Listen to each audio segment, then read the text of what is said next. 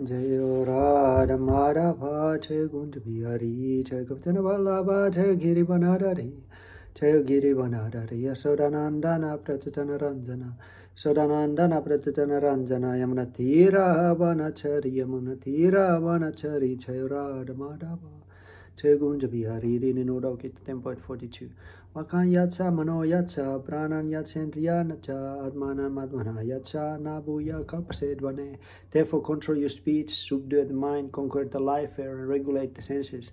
Bring your rational faculties under control by means of purified intelligence. By doing so, you will never again fall down to the path of material existence.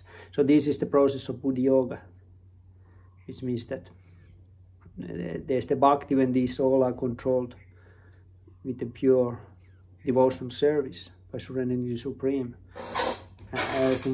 surrendering these four faculties to the Supreme. And in order to do it, we have to first understand how to control speech, how to control the mind, conquer the life affairs that is controlling the bodily function and regulating the senses into ajayas, and understanding the